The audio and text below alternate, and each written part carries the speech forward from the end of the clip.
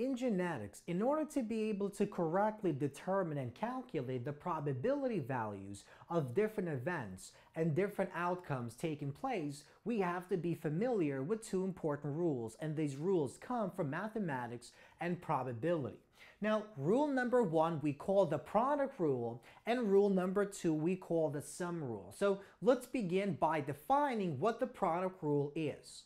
So the product rule states that the probability of two or more independent events taking place or occurring is equal to the product of their individual probabilities. And that's exactly why we call the product rule, because it involves the word product. So to calculate or to use the product rule, we actually have to multiply the individual probabilities, as we'll see in just a moment. Now, in order to actually fully understand what the product rule tells us, we have to define what it means for two or more events to be independent of one another. So to demonstrate the independence of events, let's actually use the following coin. So we're going to flip a coin twice. So our two events is coin flip number one and coin flip number two. Now, before I actually make the flip, what exactly is the outcome of event number one? Well, there are two possible outcomes. We either have heads or we have tails. Now, we don't actually know what the outcome will be before we actually carry that event out. So let's carry the event out. So we flip, oh, that was horrible. Let's try it again. A little bit better. Okay, so event number one was the coin flip number one. And our outcome of event number one was tails. Heads. Now, before we carry out event number two, we don't know what the outcome is. So it can be tails or it can be heads. Moreover, the outcome of event number one has absolutely no influence. It does not actually affect the outcome of event number two. And that's exactly what we mean by two events being independent of one another. So two events are said to be independent of one another if the occurrence of one of the events does not actually influence or affect the occurrence of the second event. So if I make my second flip number two, right, it could be heads or it could be tails, and the event number one has no bearing, no effect on event number two. So in event number one, we obtained heads. In event number two, we also obtained heads, but we could have obtained heads and tails, or tails and heads, or tails and tails, and so forth. Now, another example is having children, and this is more, I guess, important when we're talking about genetics. So what exactly do we mean by having two children? So having child number one is event number one. Having child number two is event number two. Now, the outcome of event number one could be either a girl or a boy, and the outcome of event number two could also be a girl or a boy. Because event number one is independent of event number two, what that means is the gender of the first child has no effect, no bearing, no influence on the gender of that second child. So we can get a boy and a girl, we can get a boy and a boy, or a girl, and a girl or a boy. So we can have four different possibilities, as we'll see in just a moment, and these different events, two events, are independent of one another in the same way that these two coin flips were independent of one another. So to demonstrate this a bit more, let's actually take a look at example number one and example number two. So in example number one, we want to use the product rule, this rule here, to basically determine the probability of obtaining two consecutive heads on two coin flips. So basically what that means is we have to apply the product rule. So let's use the color black. So essentially, we use the probability, the product rule to basically determine what the probability is in flipping two consecutive heads. Now, if we flip the first time, what's the probability of that? This actually landing tails or landing heads in this case. Well, it's either this side or this side. So it's 50-50, and that means there's a 1/2 chance that this will land up and a 1/2 chance that this will land up. So we see that the probability of it landing heads the first time around is basically 1/2. So the probability of event number 1 taking place is 1/2. And likewise, the probability of independent event number 2 taking place, the second coin flip, is also 1/2. And because they're independent, to find the actual probability of these two events taking place, we have to apply the product rule. We multiply them by one another, and we basically get 1/4, which is equivalent to 0.25. And if we multiply by 100, we get 100%, 25%. So remember, this is 0.25 out of 1, or equivalently 25%. Now, we can also use a Punnett square to basically calculate what the result is. So in trial number 1, in the first event, we can either get heads or we can get tails. So let's use, I guess, red for heads. Or actually, let's use red for event number 1. And let's use blue for event number 2. Okay, so this is event number 1, first trial, event number 2, second trial. Now, what's the probability of it being heads? Well, it's basically 1/2, so let's write 1/2. What's the probability of being tails? It's also 1/2. Likewise, it's 1/2 here, and it's 1/2 here. Okay, now this is event number 1, and this is event number 2. Now, when we combine these two H's, we basically get an H and an H that comes from here. And when we combine these H's, we have to multiply these two fractions. Why? Well, because these two events are independent. So we're basically using the product rule. So 1/2 multiplied by 1/2, so 1/2, let's use 1/2 multiplied by 1/2 gives us 1/4. Okay, so 1/4 here. And the same thing goes for each and every one of these. So this event is basically both times we have heads. This event is the first time around we get heads, the second time around we get tails. So we have an H and we have a T. This is a T and an H. And finally, we have a T and a T. Okay? Now, what about the probabilities? Well, 1/2 times 1/2, so we have 1/2 times 1/2 gives us 1/4. And we have 1/2, so once again, we have 1/4, and we have 1/4.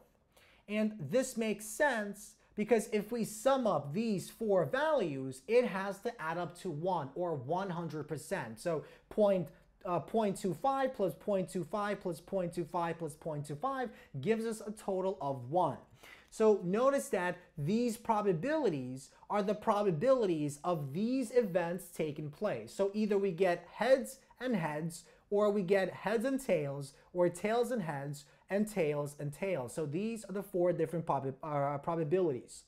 Now, example number 1 tells us use the product rule, which we basically just did by multiplying it, to calculate the probability that is obtained when 2 of those coin flips result in 2 heads. So this is basically this first square, so heads and heads, gives us a probability of 1/4, which is exactly what we obtain by simply multiplying these two values. So we can either do it this way, or we can actually use the Punnett square.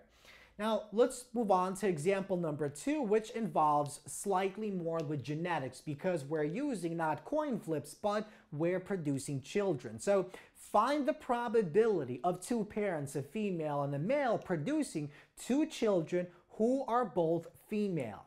Now, essentially, example number 2 is exactly like example number 1, except instead of using tails and coin flips, we're using children. So event number 1 is having the first child, and the two outcomes are either a boy or a girl. So let's suppose the color red is the first event, so we have boy or we have a girl. Event number 2 is blue, so we have also the same type of outcome, boy or girl. Now, the probability of this taking place is 1/2. The probability of this taking place is also 1/2. Okay, and here we have 1/2, the same exact probability, and 1/2. Okay, so let's actually carry out these events. So we have a blue here and a red here. So what this event tells us is, so if they have two children and the two children are a boy and a boy, then the probability is the product of these two, so 1/2 multiplied by 1/2, which is 1/4. Okay, now what about this one? Well, we have a boy and we have a girl. So we have a boy, we have a girl, and the probability of that is once again 1/2 times 1/2 or 1/4. And we continue this, and in each one of these squares we have a value of 1/4. So we have a girl and a boy here.